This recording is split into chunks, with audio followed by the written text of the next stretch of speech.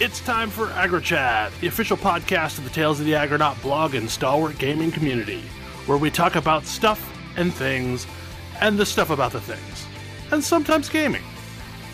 I'm Belgast, and let's start the show. Hey folks, it's that time again, time for another episode of AggroChat. This is episode 330.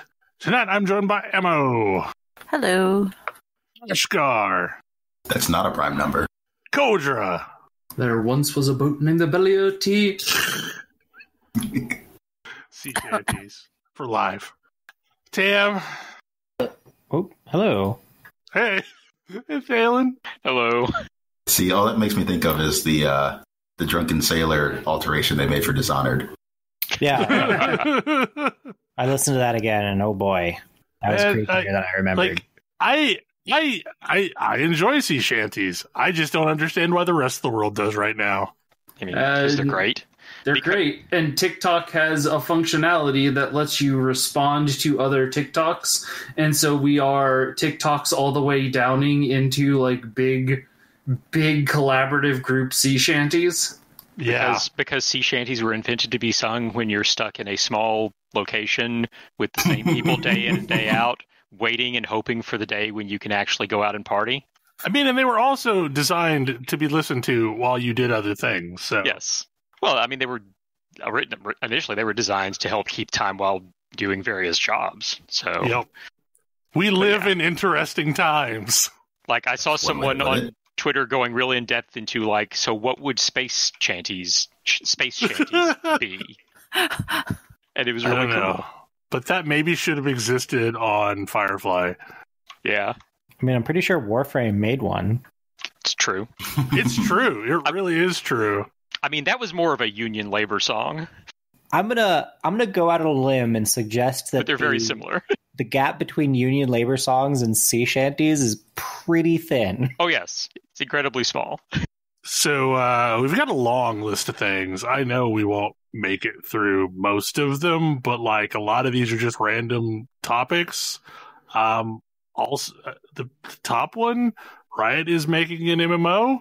Apparently, this was pre-Christmas news. Yeah. So I have long said that League of Legends is a setting that I find interesting, but a game that I don't want to play. I mean, yeah. And then they announced a whole bunch of other genres that they're building games in. Yeah. Now an MMO. So, sweet. Runeterra is a kind of ideal MMO world in that lots of people know very broad strokes about it, but the company still controls it completely. I mean, I feel like probably as much information is known about Runeterra as was Azeroth before WoW was created. Yeah, well, probably less, I feel, because there were some games set in Azeroth. Yeah, but like, I also feel... I kind of feel like prior to World of Warcraft 3, there was a lot of general lore direction, but like not a lot of actual story happening in Azeroth. I'd say Warcraft 2 had a decent chunk of story. Yeah. But I feel like Warcraft 2 had enough story to keep itself from falling apart. I mean, that's also true of Warcraft 3, to be totally honest. Yeah. But it was memorable, and we've been mining it ever since. Yup. I mean... A good chunk of why it was memorable is because they started working on an adventure game. I mean, threw that away. They also had, like, it was much more character focused. Yeah. I'm forever sad that they never made that adventure game. I mean, they've released a lot of segments of it. Yeah. Well, yeah, like, animated cutscenes and things, yeah. Like, I think it would have been a artifact of its time. Like, I don't think it... Like, say they released it tomorrow, I don't think it would hold up at all. No. I mean, aren't they all? Yeah. We played Full Throttle collectively. Not... Yeah. I mean, okay, that was several years ago now, but even so. Yeah. Full Throttle was good. Like, it was still rather enjoyable. Oh, yeah. I feel like some of you had played Full Throttle and were able to play it and enjoy it, and some of us were like, oh, these are some 90s puzzles. Uh-huh. Yeah, that's a thing. I guess nostalgia goes a long way. Yeah. In smoothing over and spackling the problems. Yes. Well, and at the time, it was much more streamlined and sensible than things that had come before. True. Well, yeah, and that's the thing is, like, I can absolutely think of, 3D platformer rules circa the PS1 era. Uh-oh. And Get out your crock, get out your Busby. Right. And like, like if you try to pick one of those up right now, it's a disaster. But if you were playing them at the time, yeah, it felt natural because that's what all of the games were doing. Mm-hmm. Yeah. I mean, in 10 years, we're going to be like, oh man, what last hits? Oh, right. That's a thing. Mm-hmm. But I already think that. Yeah, we're kind of there now. But like, if you were in the depths of, the original Dota, then yeah, it just feels natural. I mean, hell, if I told you right now, I'm going to make a game where your entire combat is menu sequences, you'd be like, really? Ask you why you revived FF11. I mean, not just FF11. I mean, FFs 1 through 11. I mean, I'm playing Yakuza 7 right now. I was going to say, isn't Yakuza 7 that? Right. And yeah, but it's also like, it's intentionally doing a kind of throwback thing. I mean, alternately, if you had told me in 1997 that we were going to be playing a Final Fantasy with full real-time RPG combat, I would have been like, I don't understand how you could possibly do that. How would that even be Final Fantasy anymore? How would it even work? I don't even know I don't have enough buttons. Well, I remember I was completely overwhelmed when I first played Diablo. Yeah. Like, how is this real time? This is madness. There's so much clicking. I don't even know. So yeah, I mean, I think that there's a certain amount of. Belle and I were talking a little earlier about how, thanks to the slightly different directions from which we came to video games, we have completely different. Like, we treat our game controllers completely differently. Yeah. Like, we were talking about joysticks, and like, because I came from joysticks out of the arcade, I tend to mash the joystick into the corner so I can feel the gate, so I know exactly what direction I'm locked into. Like, I don't suddenly move a joystick. Like it is all the way over so that I can tell where in the octagon it's going to be. And God forbid if it's not an octagonal gate, it confuses the hell out of me. Yeah. Whereas like aren't square gates common for Japanese games? They are, but not in American arcades. That's fair. And the first thing I do when I get a new fight stick is I buy an octagonal gate and replace it. I grew up on flight sims. If at any point I have pushed a stick to the point where it touches the side of the limit of its thing, I know I've gone way too far. Yeah. And if I ever do so, if for any reason I've done so with such force that it makes a sound of any kind, like that little tap, I'm like, oh wow, I'm too much, way too much. Like, I never touch the sides of the, on an analog stick on a controller, I never touch the side of the analog stick, boundary. Suddenly I want analog sticks with octagonal gates. I'm actually terrible on fight sticks because I feel like I'm going to break the thing. Right. And you basically have to bump around the edge to do any rolling attacks. Yeah, I can't do them. My comment to Belle was like the cartwheel jump in Mario 64, where you've got to be running in one direction and then slam the stick in the other direction and jump at the same time. I can't do it. I'm terrible at it. Yeah, whereas I played a lot of Guile. That's all his moves, are slamming from one side to the other. But we also talked about, on the mouse side, we're probably not that different because I leave my mouse super sensitive so that, I can maybe move a quarter of an inch and it goes all the way across the screen. But what's interesting, though, is, we had this conversation as well, is, there's so much of gaming literacy that is very hard to teach. And this kind of goes into, I'm going to use this as a segue into the next topic. So once upon a time, games mostly premiered in an arcade. And while you didn't have a quarter in the machine, arcade games would play this little sequence called an attract sequence. The thing is, like, those attract sequences actually provide tutorialization of the game. Yeah. And I didn't realize it at the time, but, like, if you think about it, the intro to Super Mario Brothers, if you just leave it play, it tells you everything you need to know in a few seconds on how to play that game. Yeah. First of all, Mario goes the wrong way, hits the edge. Mario goes the other way, and now the screen moves. Mario dies to a Goomba. Mario tries again. Mario hits a block. Mario steps on a Goomba. Like, it's basically a sequence of events that's telling the player how to play the game. And I remember, like, after thinking about that, almost all those arcade games were the same way. Oh, yeah. Like, Magician Lord. I've seen that intro so many times. It basically shows you the buttons that you're supposed to be hitting.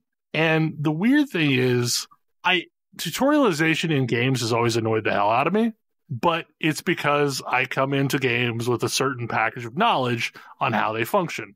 Attract screens were kind of a sneaky way of telling you something about the game without actually telling you something about the game. And I don't know if it was the PlayStation era or when it was that attract screens stopped happening. Because, like, I remember a lot of Nintendo era games had them. Some Super Nintendo games had them. But, like, I remember, especially during the PlayStation era, having some pretty logo as the screen that comes up. And then that's it. And, like, you have to hit start before you get any of the game. Yeah. We basically ultimately transitioned to, like, if there is something, it's like an animated cutscene, like a CGI. Right. Almost like, usually it's like a little music video.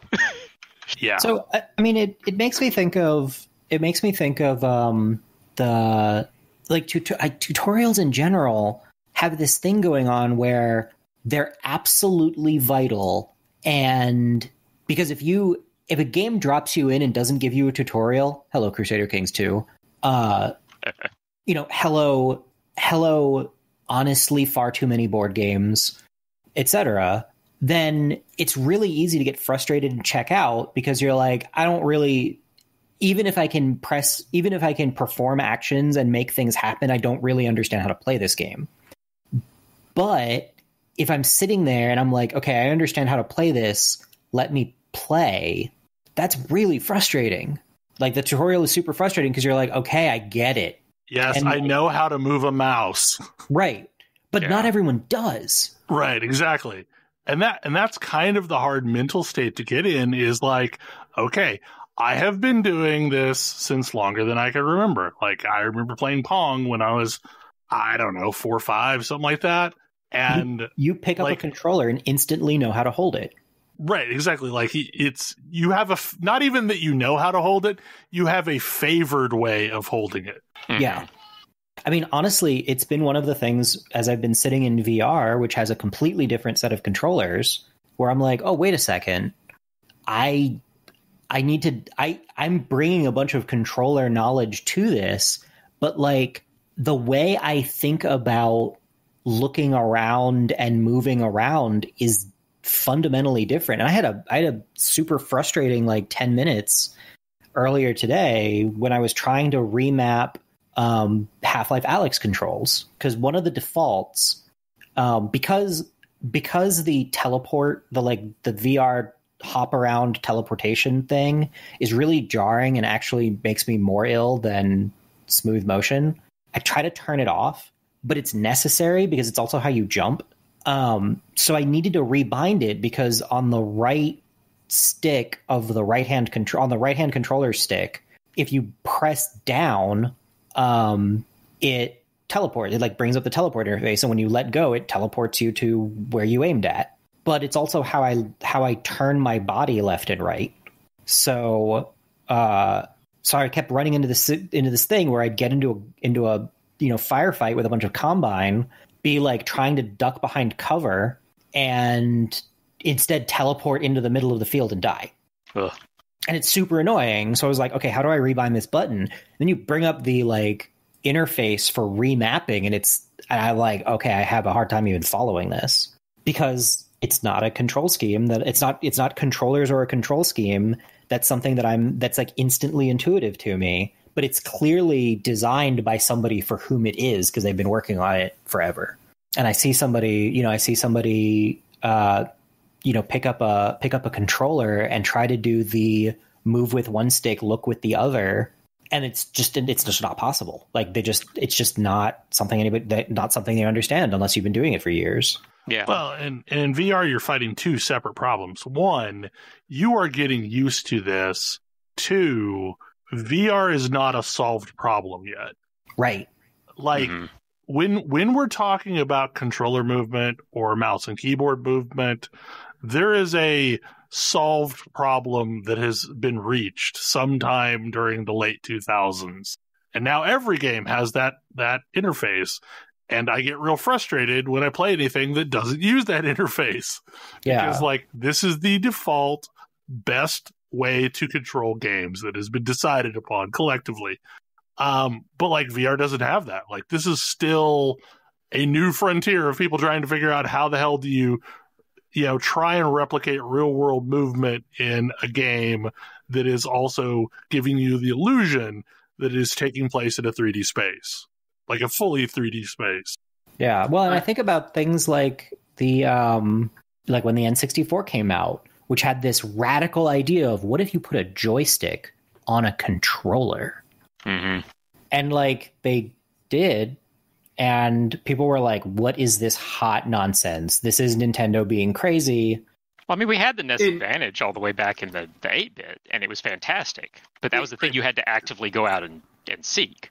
Right. I kind of need to say one pretty notable flaw with the N64 controller is that we don't have three hands. I mean, but you never It was made needed for three Mobies. hands. You never needed three hands, but it made it super like what is going on with this controller? How do I even hold this? Yeah. It took some getting used to. Like you were like, oh, I hold it. My left hand holds the middle section, and this left section just sits over here doing nothing. Yeah, because they weren't 100% sure that the idea would work, and so they didn't want to overcommit. And within a generation, it was like, nope, sticks on everything. Yep. I mean, I feel like the Nintendo 64 controller was a tech demo, and the GameCube controller was the production model. Because, like, a GameCube controller is doing a thing, basically the same thing that the Nintendo 64 controller was doing, but better. Yeah, maybe. I mean, Wouldn't that make the DualShock the production model? Yeah, I think of the DualShock as the production model. Well, because going from like the old school PlayStation controller to the DualShock was a massive upgrade. Yeah, that was a big jump. Because, like, I didn't remember how bad those first PlayStation controllers were until I got the PlayStation Mini, and that's what it comes with. And they're largely unplayable. I mean, I remember getting really excited about the Rumble Pack. Oh, yeah. I mean, Rumble is also another feature that was debuted in the N64 and then made standard. Yep. And it turns out haptic feedback is great. Mm-hmm. I wish we did more with it, but... I mean... I'm sad that the whole haptic feedback mouse didn't catch on. Yeah. I still don't... I'm even more sad about the Steam controller. Yeah. Although, admittedly, owning one... I still don't really get Rumble. Like, it's not a value add to me. It really... Like, I expected the PlayStation 5 to be the one that changed my opinion. If the Switch didn't change your opinion, the PS5 probably wasn't going to. No. Hey, Bell. You know that thunderclap sound? You know that thunderclap sound that you're so used to that lets you know that you got all the mobs? In what? In WoW. Like when you're a warrior and you thunderclap. Yeah. I'm trying to think of an audio cue that you just know that you can like hear in your sleep. Overpower on Warrior and FF14 is probably a better one. Okay. Yeah, there you go. That one. Haptic feedback is that, but for touch instead of hearing. Yeah. Okay. I think I just don't have sensitive enough touch. Yeah, maybe. Because like touch feedback is fantastic for me. Like like that connects like straight to my brain. Yep. Like, don't even have to think about it. It lets me know that something's happening. Yeah. It's very clever the way, like, sometimes it's like, wait, why is my controller shaking? And then suddenly it starts shaking more, and then I start realizing something bad is about to happen. Like, screen shake for me is more of a meaningful interaction than Rumble. Yeah, but screen shake interferes with me playing the game. Yeah, I hate Rumble interferes with me playing the game. Rumble throws my aim off. Screen shake throws my aim off. Yeah. Rumble doesn't hurt it at all. Absolutely. I'm why on Thalen's. games have options menus. Yeah. And they absolutely should, because like it's totally in both cases, totally reasonable. Yeah. It's like I never understood how anybody could play WoW while listening to music, because so much of me playing that game is audio cues. Yeah, for me it was mostly visual cues. I crafted my own audio cues for WoW. Like, the only real audio cue that I have to have now is an add-on called GTFO that plays this horrible klaxon anytime you're standing in bad. Like, it is really annoying, and it is unsubtle, and it is enough for me to realize, oh crap, I clipped into an area of effect. I just remember all of the random little noises that would play from Deadly Boss mods. Mm-hmm. I will say my experience of, oh man, video games are asking people to do so much was introducing my wife to WoW and just watching her. The control schemes for every MMO is not that intuitive, is what I would say. I mean, it asks you to know. It asks you to understand, to already intuitively understand mouse look, and intuitively understand WASD movement, and intuitively understand attaching a hotbar to WASD so that you can do things, and intuitively understand holding and not holding your right click to look versus interface with the... It's like... so many layers. It's so many layers. Well, and it's all stuff that we learned a single element at a time. Yeah. These things got like introduced in here and there in different games, and we just But this is where I get really concerned. Like, are we just making games for people who grew up in our age band? Yes. And how do we make it so that the next generation can play games? Mm-hmm. So here's the other piece of that. One answer is Nintendo, because Nintendo is doggedly pursuing the we want to create new game players. And the other one is that, like, right now in my 30s, if I run into something with an obtuse control scheme, I'm like, F this, I can do something else. Right. When I was 7, I played Lagoon. Right. Like, I also played the hell out of Lagoon and loved it because I spent money on a game. I wasn't going to get any more money for a really long time. I'm going to make this one work. You know, as a 7-year-old, I'm like, I have way more free time than I have different games I could play. Mm-hmm. I'm going to figure it out. Like, yeah, it's going to be hard and I'm going to be terrible at it. But this is why my big thing is, like, games need to give you a space where you can play with the controls and start to understand them before you're thrown into the pit of sharks that is playing with other people. Oh, God, yes. I almost feel like we need Thomas Was Alone, but for gaming mechanics. Yeah. Because, like, Thomas Was Alone was, like, it basically built upon layer after layer after layer of things, slowly introducing you to one new concept at a time, and, like, it did a really good job of that.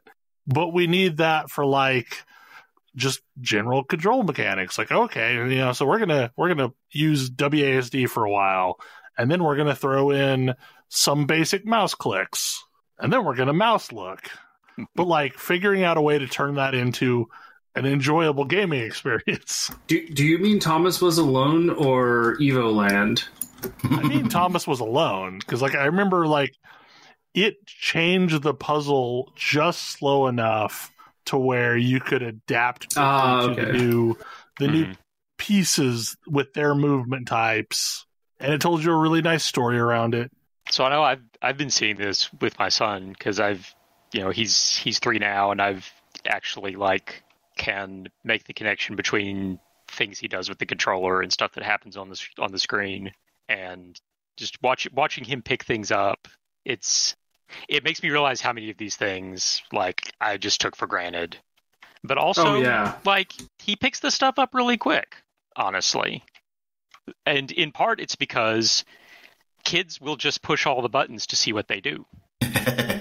We've learned not to do that, but he will do this thing, and maybe it ends up not doing what he wanted to do, but he sees that and he learns it and he carries on. What games are you finding work well with that? So we've been playing Katamari Damacy, which took a little to get him used to the whole twin stick thing, but he's got it at least to the point that he can roll the ball forward and turn and go up and down hills and things and pick stuff up, which is more than enough to keep him entertained. He thinks the mice are hilarious. I'm really annoyed that game will not let you back into the initial non-timed tutorial level without starting over completely, because I hate having to speed through that first bit to get him to that, because he's not going to finish the level within the time limit, and he doesn't know what to do once he's out of the level. I just want him to be able to run around in there until he gets bored. Yeah. That is something too. Games used to have, or were way more common just to have a free play mode that didn't have any of the timing or anything associated with it. I know, God, what was it? 720 was a skating game that I loved, and I never played the real mode. I just ran around in free play. Or Tony Hawk. Yep. I always just ran around in free play. I didn't care about the achievement side of the game. I just wanted to skate and do things, and free play was what gave me that option.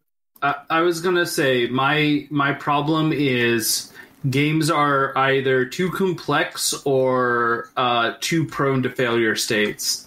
And trying to find games that are engaging and not complex. I was really excited for Animal Crossing because that seemed like it'd be right up the alley, but he was not interested. Yeah.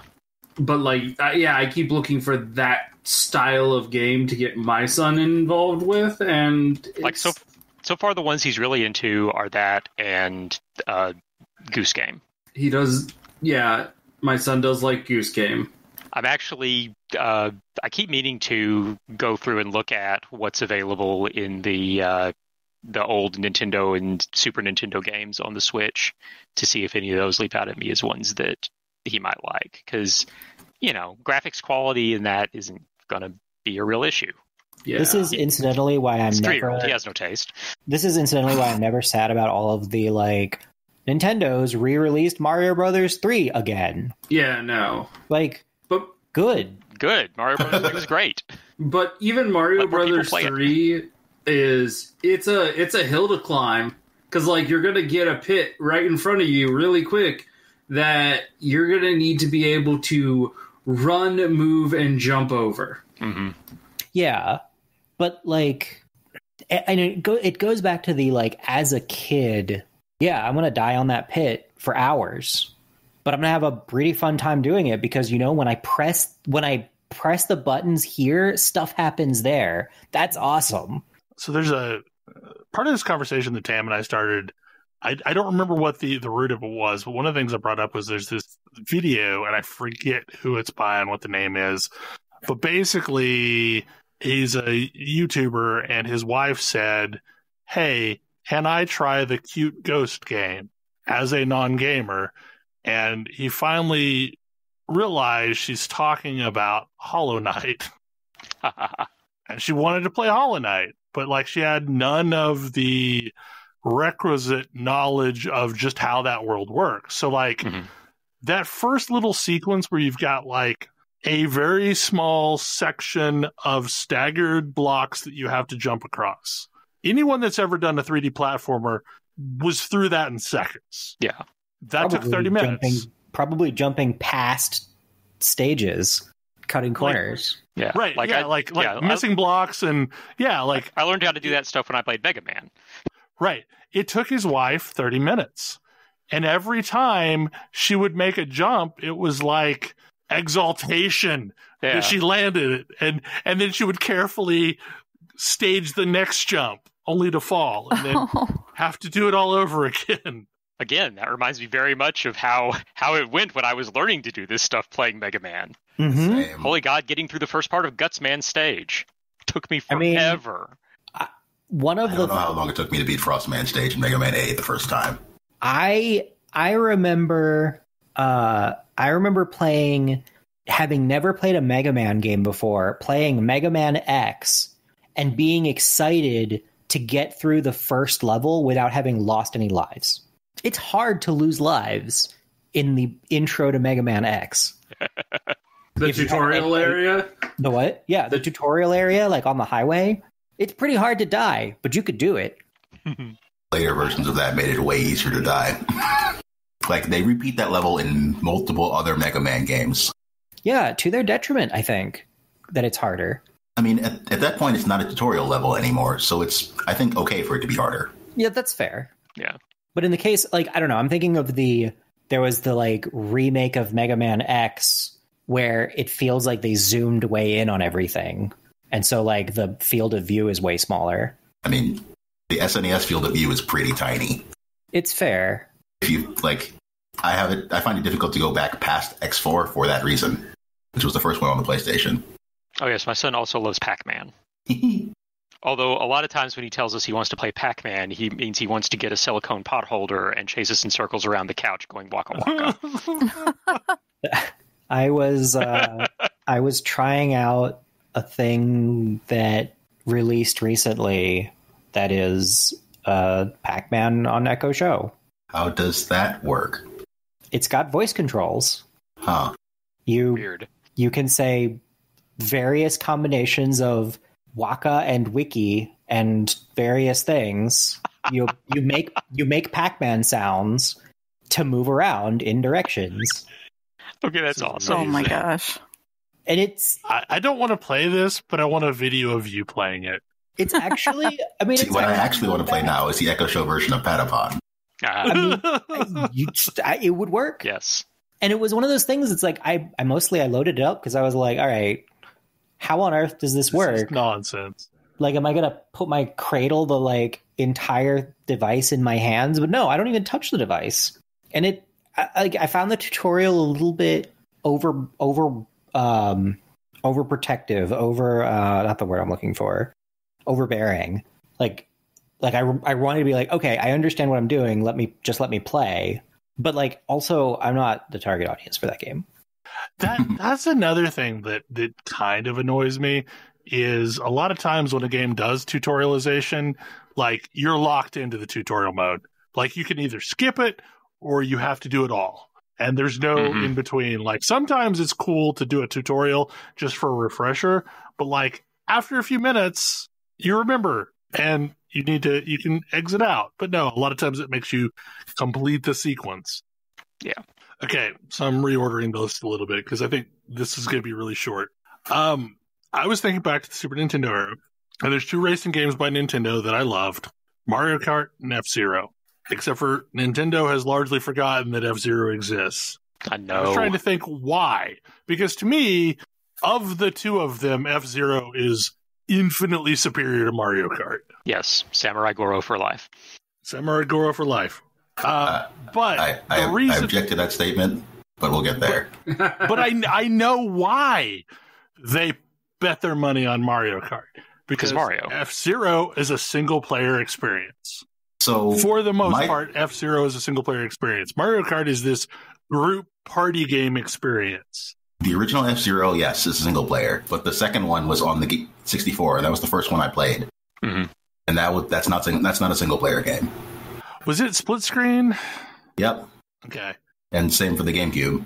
That said, was it any both good? of those games, yeah, they're very good. Okay, good. But both of those games are highly technical. Yes. Yep. It is difficult to play them with somebody who is not overly familiar with everything about them already, and have anything resembling an even match. Yep. Whereas Mario Kart is much more party game, so yeah. 100%. You can pick it up, and it's like it's a fun, like immersive game experience that involves like various other power-ups and stuff, and like there's things about Mario Kart that make it fun that aren't directly the game. It's the interactions. And all the people who want a technical racing game are overplaying like Gran Turismo and stuff.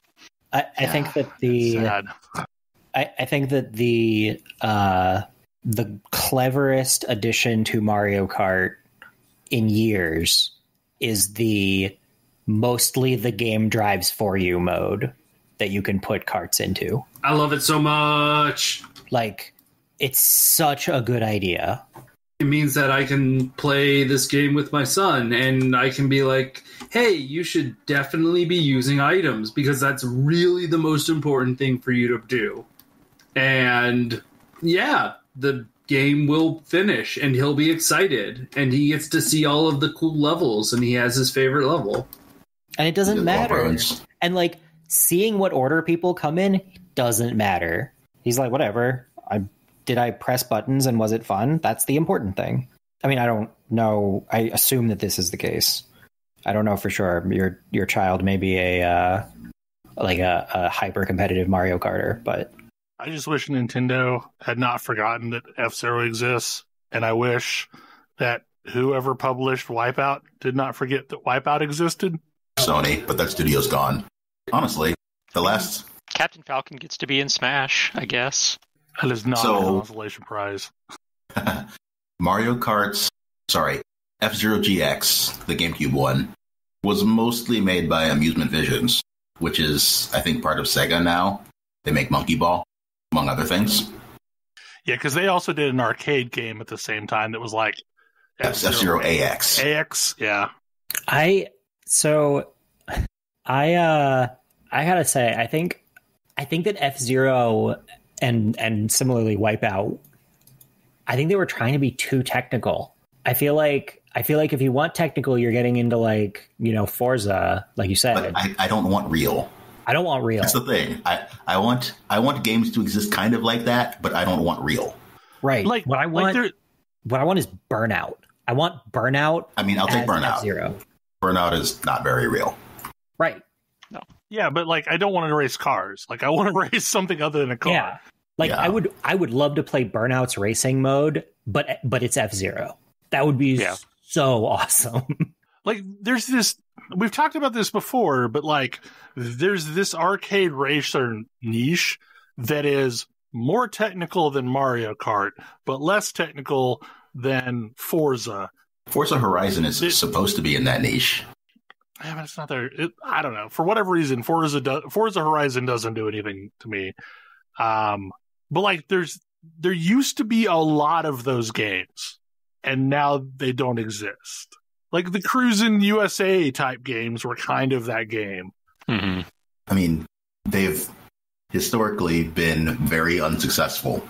Blur had a bit of an issue along with, what was it called, Split Second, and that they came out at the same time and got confused for each other.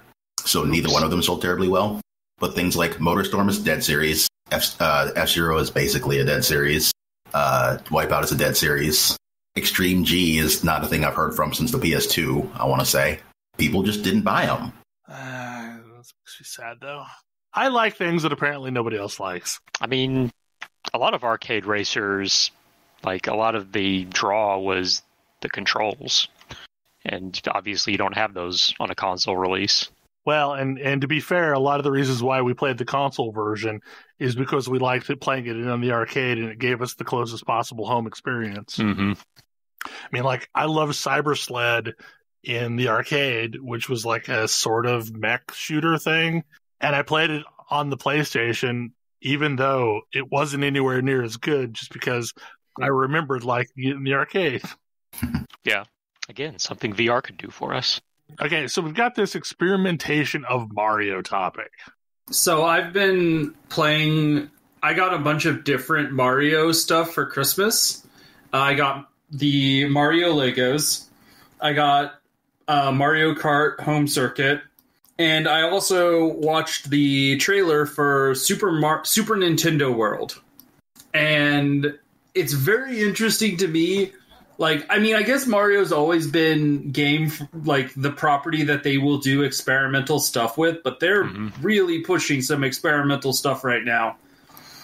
Mario Kart Live is fascinating, and I don't know if you've seen the videos, but Super Nintendo World looks amazing. Like, gonna be going around with AR bands on your wrist and doing various activities. Yeah, I'm really interested in the idea. But I think the most impressive one is Mario Kart Live, which lets you put down cardboard gates that you need to drive your car through in order. And so you have a little RC car that has a camera attached to the back that feeds into your Switch. And so you control the RC car with your Switch. But the Switch also gets to control the RC car, and that means that there is a layer of software between you and your car, and that's where stuff like mushrooms can happen. And, if you use a mushroom, now your car goes faster. Or if you use Power Slide, your car corners faster. Or if you get blue sparks, your car will get a boost of speed. Or if you hit a banana, your car will careen out of control. And when you layer the virtual obstacles over top of the physical obstacles of the space you live in, it leads to a really interesting race experience.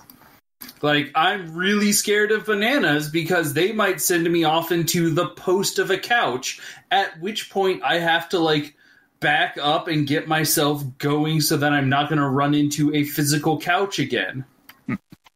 There's also a multiplayer mode, which sounds like utter madness, where you can have up to 4 carts careening around the same space, interacting with each other, like shooting shells at each other, and just causing general mayhem.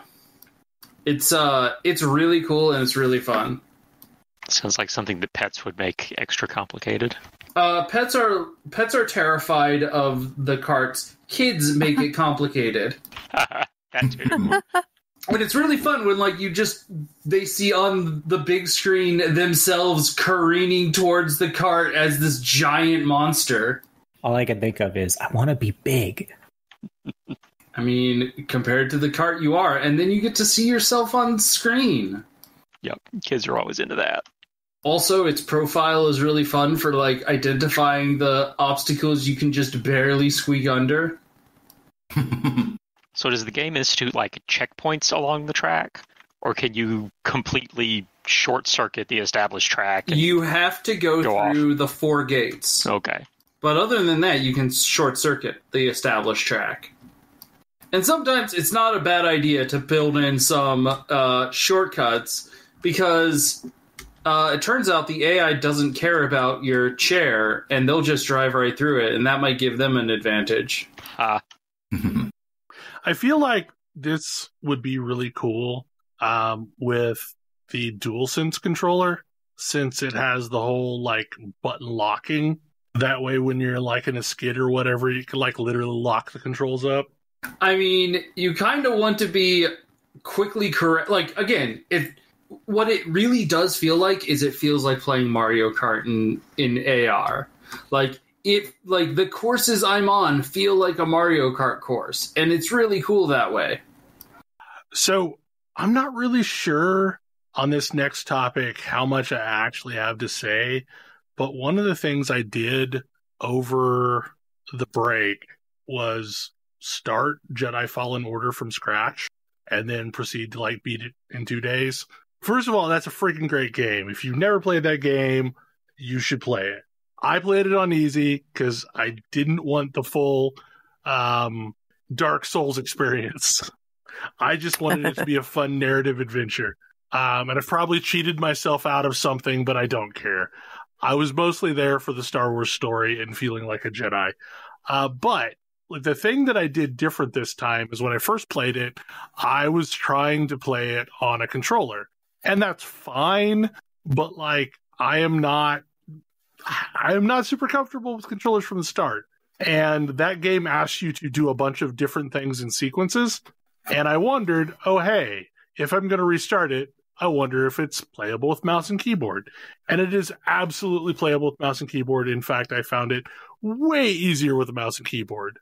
And I, like, in this realm that we live in where Disney Plus has made series out of everything, since those characters are based on real people that exist in the world, I really want to see a Jedi Fallen Order series that, like, either is a side adventure or, like, picks up after the events of the first game. I think that would be really cool. Yes. Also, like, there's a lot of character development that happens in that game that, like, there's a lot of evolving of the characters that I really like. I really like that game. Yeah, BD-8 was great. He's the best droid. It's the best dog ever. BD1 is basically BD1, like, yeah. is basically just like a puppy dog. Like, it's puppy dog in robot form. And So I K9? love the well, no, like K9 K9 was nowhere near as interactive as BD1. It's true. But like BD1 is like your buddy, like you go on adventures with, and, you know, does interesting things and acts as the Zelda element to the game, or at least one of the Zelda elements to the game. And like at the beginning of this, we were talking about how, you know, games introduce concepts slowly sometimes. I really appreciate the way that this game eased you into the gameplay experience. So, like, there's a lot of Zelda style or Metroidvania type interactions where you gain this ability now unlocks new areas on places you've already been to. But like, it puts these things in sequences and it introduces them slow enough that by the time you have to chain like 3 abilities in a row to make it across somewhere, Yeah. Oh. it's easier. Like it feels natural at that point because you've done versions of that enough times. I also greatly appreciate how when you fail a jump, the game basically just resets to the nearest location to where you failed. Yeah. So like there were a lot of sequences that you had to do like while sliding down an ice bridge where you have to like, you know, grab something midair as you're at a specific point. And those felt significantly less frustrating when I knew that, oh, hey, I'm just going to reset to a few minutes ago and I'll nail it this time. I mean, and sometimes a few seconds ago, it's like, oh, whoops, Right, I messed that up. Let's just do it right again. Yeah. But it's a freaking great game. Like, I greatly appreciate revisiting it with more comfortable controls. I think like even when I've had it suggested not to use a mouse and keyboard, I'm gonna just try mouse and keyboard from the start because chances are I will appreciate it. Okay, this next topic I have no clue where this is going. Genesis, Shadowrun, and Cyberpunk. Yeah, so I think I've complained about it in the past. The current edition of Shadowrun, 6th edition, is a complete disaster. It really is. It's very difficult to overstate how complete we're talking about, by the way. It's very upsetting, quite frankly. Because it was... that's enough about Shadowrun. Anyway, Genesis is Fantasy Flight's genericization of their Star Wars system. Yes. A system that does a fantastic job of letting you create a cinematic feeling experience. Yes, and one of the things that they did was they wrote some things for the Android setting, which is their cyberpunk setting in the system. And hey, but it's their generic system, so they also have a bunch of magic things written for this system. Turns out you can sort of just combine these and you can get Shadowrun out of their system. Nice. But like we had a bit of discussion about why are so many of the cyberpunk systems so terrible recently? Because, what is it, Cyberpunk? What's the actual date on the game itself? I don't even remember. I thought it was 2020. It was No, Cyberpunk that's the game. I think Cyberpunk 2077. Yeah. Oh, you mean the video game? Is No, I mean, 2077. damn it. No, the original one. The original one was like I think the original one was Cyberpunk 2020, and then it was I think the current one is Cyberpunk Red. Yeah, Cyberpunk Red. They decided that putting a date on it was maybe not the best of idea. ideas. Yes, but that system is old. It's very old. It feels old. I mean, even the current one. It's old enough that when they created it, they thought 2020 was the year of the cyberpunk future. It's old. Yes, well, I mean, it's true. We're living in a cyberpunk future. It's not as cool as was advertised. Right. Well, we're living in a dystopian future. It's just not a cyberpunk future. I don't know. We're getting there. It's not punk enough. Anyway, we had discussion like we're trying to arrive at what cyberpunk systems actually exist that would be fun to play in. And it sounds like Genesis might be the most promising of them. This is the real problem. And yeah, one of the issues I have with it, because people are like, oh, I love Shadowrun. And it's like, Shadowrun murders your players constantly. And yeah, you can have a thing where that's an interesting mechanic, but if you want to tell a narrative or have any kind of growth or anything other than a meat grinder, it's just not good for it. Yeah. Well, and mostly when people say they love Shadowrun, they mean they love the setting, they love the concepts. Right. And I do. I love both of those things. Yeah, same here. There's a reason the Shadowrun system keeps changing, because they've never had one that completely worked. There's always been at least something wrong. I think 5th was an improvement on 4th, and I'm again very mad about 6th. Yeah. I honestly don't know how many times I've actually really played Shadowrun. A lot of times we've used Shadowrun as a source book and just kind of winged it in another system. Yeah. I mean, I played in a Star Wars game last night, and we were actually got on the subject of the Genesis system and the fact that the developers did such a good job, like making all of the stuff they created work together, and also giving a lot of information on how to make your own things that are balanced and work with all the existing stuff. So yeah, it probably would work really well for Shadowrun. I mean, it almost works out of the box with Shadowrun. Like two books and you basically got Shadowrun. Instant Shadowrun, just that magic. Yeah. I mean, the setting is different, but it's still very cyberpunky and treats a lot of things the same way or not very differently. Mm-hmm. But yeah, I don't know why the gonna play a cyberpunk RPG, it's gonna kill me all the time like thing got going, because there's so many interesting stories that you just don't get to tell if you're dying all the time. Because players are dead. Because death is cool and intense. It's for adult gamers, not those kiddies. I guess, but Vampire the Masquerade exists. You know how hard it is to die in VTM? I mean, like, invite a werewolf to your game. Sure. That'll do the trick. I feel like the storyteller system is one of the most noob-friendly game systems out there. It's great. Players. It's pretty reasonably so, yeah. I mean, it's good for players. It's not that terrible to DM unless you're trying to do something fight heavy, because fight heavy is not what that system does well. No. And that's fine, because there's a lot of other verbs, and you could do a lot of other things in that game. Like, it just gives you so many... How do you want to solve this problem? It has really, really good on-the-fly adaptive systems to just like, your players asked you to do something completely bonkers. That's cool. You could probably gin up the rolls necessary to determine whether or not that's successful. Yeah.